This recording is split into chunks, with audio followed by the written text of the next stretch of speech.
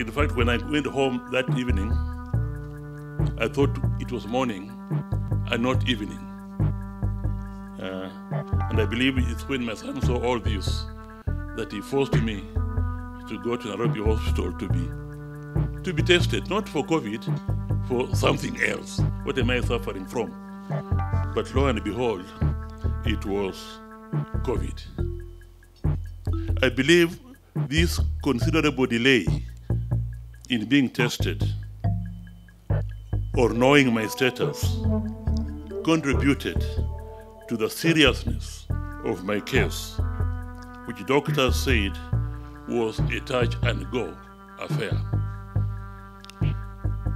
I therefore take this opportunity to appeal to my fellow Kenyans to get tested immediately you notice symptoms associated with COVID-19. Your chances of survival and successfully beating COVID-19 are much higher in early detection.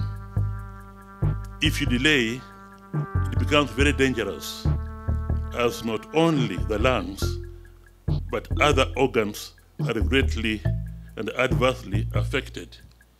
And for me, my kidneys were temporarily affected, but now they are operating 100% thanks to the good doctors at the hospital. For the first time, I was transported in an ambulance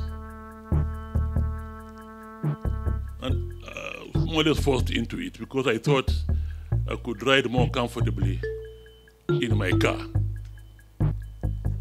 But the doctor said it must go into the ambulance. And there were about six people in that ambulance. And one of them was holding a gas cylinder because I had immediately been put on oxygen support. I think they must have felt that I was taking this thing a bit easy. You know, sometimes I'm quite jocular, so somebody may mistake me to think that I'm taking it lightly. And I was told, this is a touch and go case. If this thing comes out of your nose, wherever, within 5 minutes or so, you are dead. So don't. I was warned by the good doctors from the Ministry of Health. In that journey in the ambulance, that's when now my thoughts began racing.